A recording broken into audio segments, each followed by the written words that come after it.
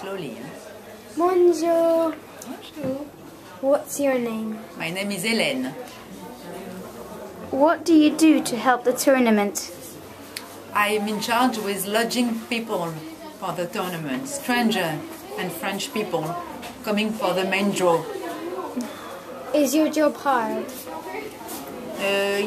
Yes, a little, because the hotels are full between Christmas and New Year's Eve, and I have to find a lot of place for my players and the coaches. Are the children helpful? Helpful? Yes, they are very kind. But do they help you? No, No. they don't help me. I'm alone. How long have you had your job for? For now it's 11 years. What do you think of the Great Britain team? Fantastic. Especially the girls. Good The two girls are so sweet.